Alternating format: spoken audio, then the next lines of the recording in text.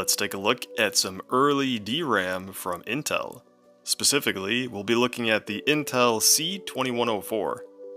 The C2104 is a 4 kilobit dynamic random access memory device. These parts were introduced almost 50 years ago, back in 1975, when 4 kilobits was a lot of memory.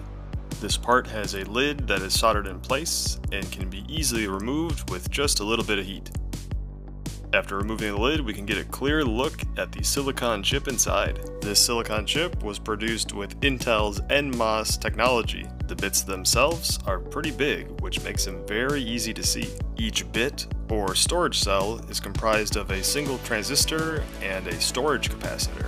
Since DRAM is a type of volatile memory, the charge on the storage cell needs to be refreshed periodically, and on the C2104, it's refreshed every 2 milliseconds.